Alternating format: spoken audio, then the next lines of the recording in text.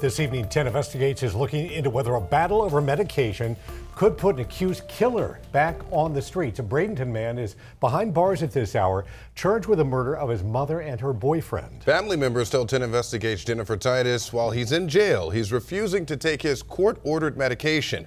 So they're worried that could lead to him walking free.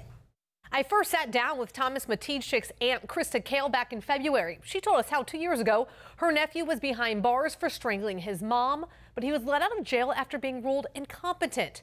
Now they wonder what can happen if he refuses to take the meds prescribed to keep him competent as he faces 2 first-degree murder charges. Krista Kale shared with us these medication logs from a few weeks back for Thomas. It shows that after returning to jail from a treatment facility, he's refused his medication almost every single day. We found this order from the court that says if a defendant is prescribed medicine by the state mental facility and the defendant refuses the medication, the jail should notify the court immediately so that issue can be dealt with at the next hearing. The document even notes that continued medication, if needed, is key to maintaining his competence.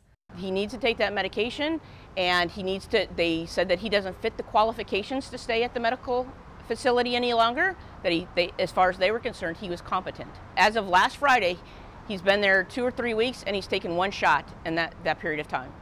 And the state's attorney's office tells me that there is a hearing tomorrow morning to address his refusal to take his medication and that the medical staff at the jail is unwilling to administer the medication on an involuntary basis. Lawyers for the jail says it would be illegal for a jail to forcibly medicate an inmate. They say the judge could order him back to the state hospital immediately, but if necessary, the state could ask the court to hold him at the state hospital until trial to keep up with meds and guarantee his competence. The state's attorney is seeking the death penalty in this case for the murders of his mom, Patti, and her boyfriend, Sean Harrison. Jennifer Titus, 10 Investigates.